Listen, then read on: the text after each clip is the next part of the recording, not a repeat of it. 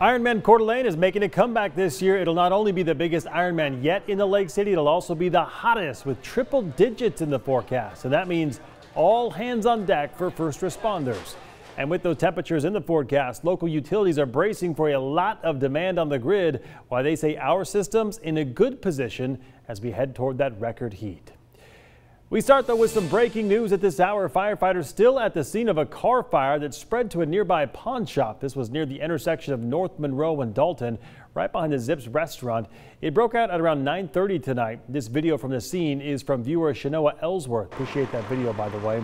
Fire crews remain on the scene at this hour to make sure there are no flare-ups from this fire. Right now, North Monroe is also closed, and crews tell us that it will remain closed for a couple more hours. Thankfully, no one was reported injured during this fire. Good evening and thank you for joining us for KREM 2 News at 11 tonight. I'm Mark Hanrahan.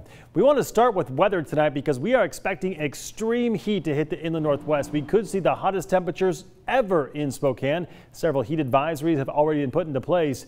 Meteorologist Thomas Patrick joining us from the Outdoor Weather Center tonight. And Thomas, our high today was 89 degrees. I'm having a hard time wrapping my head around the fact that come Monday, we could see temperatures 20 degrees hotter than today. Yeah, when you first said that at 10 o'clock, even I had a hard time wrapping my head around that. This is going to be an incredible heat wave for the area, as we are expecting not only triple-digit heat, but potentially 110s in some regions of the inland Northwest. Excessive heat watches pretty much for the entire state, save for the Washington coast, as we are going to experience not just some daily record highs, but perhaps some of the hottest weather we've ever had on record for our area. And here's the reason: large area, intense area of high pressure going to develop, pretty much park right on top of the Pacific Northwest. So our temperatures are just going to soar. Like you said, 89 was our high today, forecasting 108 for this upcoming Monday. That would tie the all-time record high temperature in Spokane's history. And it might not just be Spokane. Obviously, you see some of the 110s that are already in the forecast. So coming up, going to detail just how many different records could be falling in this historic heat wave that we are forecasting for this weekend and early next week. All right, we'll talk to you in a few moments. Thank you very much, Thomas. The extreme heat comes as 3,000 athletes are going to compete in Ironman Coeur d'Alene. It is a brutal test of endurance, stretching 140 miles between the swim, the bike, and the run. KREM 2's Morgan Trout was in Coeur d'Alene tonight, where final preparations are now underway.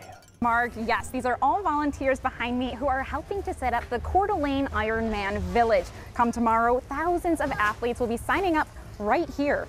And that's 3,000 people who are coming in to swim, bike, and run in more than 100-degree weather. So not only will it be potentially the biggest race we've ever had here, it will also be the hottest. It will be all hands on deck this Sunday for the Coeur d'Alene Fire Department. Definitely worried about both the athletes and the spectators with the potentially record-setting temperatures. The city is supposed to hit triple digits on Sunday, which itself would be incredible. But the same day, the largest race in Coeur d'Alene history is taking place. More than 3,000 people are participating in the Ironman Triathlon. But CDA Fire EMS officer Scott Dietrich says the athletes are not who he is most worried about. Runners have been hopefully training for this for a while and have learned how to adequately replace what they're expending. What we're worried about is all the spectators and the volunteers. Anyone who is out in the sun, but specifically the elderly and pediatric populations, could get sick from the heat. He says the fire department sees a significant increase in dehydration calls during Ironman normally. But with the temperatures this year, they are bumping up the resources. 60 firefighters and EMS personnel will be on the clock monitoring the event. Other fire jurisdictions and ambulance crews are helping out. But he says you can help as well. Rather than waiting until you're thirsty and drinking a whole bunch, drink small amounts of fluids continuously throughout the day. Hydration is key here. He says normally you want to drink 8 glasses of water a day, but with these temperatures, you may want to double it. And although all of the entries are filled, so that is more than 3,000 people, they are still in need of volunteers, especially for the aid stations. So we need those people to be giving out water and making sure people are hydrated. So if that sounds like something that would interest you, you're going to want to go online and register. Reporting in Coeur d'Alene, Morgan Trout, KREM 2 News. Odds are you're going to be running your AC a whole lot this week. Utility companies say we use more power keeping ourselves cool than warm in the winter. And there are some things, though, you can do to help keep those costs down. Shift your use. So if you've got to run laundry or do dishes and run your dishwasher, think about doing that in the off hours, late at night when things are cooler. early in the morning. Capture that cool nighttime air. So turn off your air conditioning at night, open your windows. Those things are small things that can make a big difference in your power bill. The good news is, unlike some of the outages we've seen in Texas, for example, Washington shares a power grid with other states and can rely on them if our system is overwhelmed this weekend. By the way, if you'd like more information about this week's heat wave, ways to stay cool, and how to save money on your energy bill, just text us the word HEAT to 509-448-2000 and we'll send that link directly to your phone. The Little Pine Fire in Bonner County still 0% contained tonight. It grew to 321 acres overnight. The fire is burning 7 miles north of Priest River and Pine Creek. Additional resources and crews have arrived throughout the day, and as they try to put it out, a Type 3 incident management team will assume command of that fire starting tomorrow morning. The good news is no structures are threatened and no evacuations or road closures are in place at this time. Earlier tonight, a car completely engulfed in flames on I-90 at the Hamilton exit. Flames spread to nearby brush in the median as well. Thankfully, nobody was hurt. As you can see, firefighters were quickly able to put that fire out. They say the car's engine caught on fire and then quickly spread. Nobody was hurt in that fire. Meantime, the Kootenai County Fire Chiefs Association has announced new burn restrictions going to affect Friday at midnight. Burning will be closed for all fires except recreational fires in an approved fire pit. It's because the extreme temperatures and low humidity could create catastrophic fire conditions.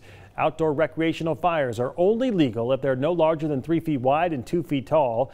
They can only be used for pleasure, religious, ceremonial, cooking, warmth, or similar purposes.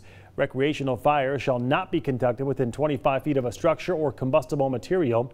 Fires shall be constantly attended to until that fire is fully extinguished.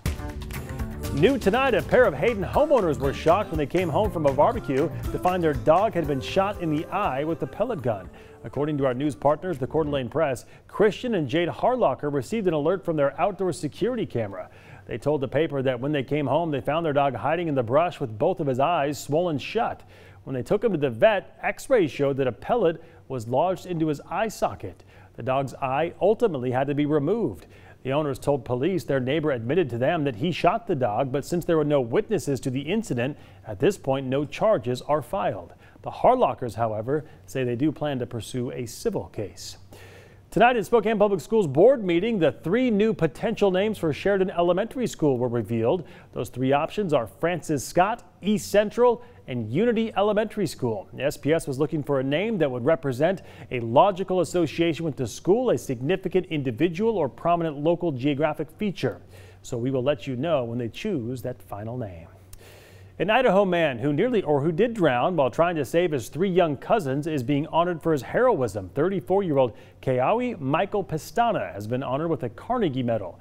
That medal is given to people in the U.S. and Canada who risk their lives to an extraordinary degree, saving or attempting to save the lives of others. So the incident happened back in April of 2019 when Pestana, who is deaf and could not speak, jumped into the Salmon River to try to save his cousins after their father and their canoe tipped over. Pestana was pulled into a circular current and drowned in the river. All 3 children and their father were able to get out safely about a half-mile down the river. The medal is considered the highest civilian honor for heroism. A vigil was held tonight for the man killed in a crash on East Trent Avenue yesterday morning. Brandon McDonald was killed yesterday after that car he was in crashed around East Trent Avenue near North Napa Street. He was found dead when officers arrived at the scene. The woman driving the car, 28-year-old Selena Juarez, was charged with vehicular homicide and made her first court appearance today. McDonald would have been 40 years old in July. We spoke to his mother at the suspect's court hearing earlier today. I want her to pay for killing my son.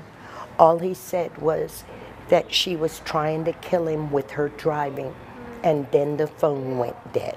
Spokane police believe impairment may have been a factor in the crash. The Spokane County Medical Examiner has not yet released McDonald's cause of death.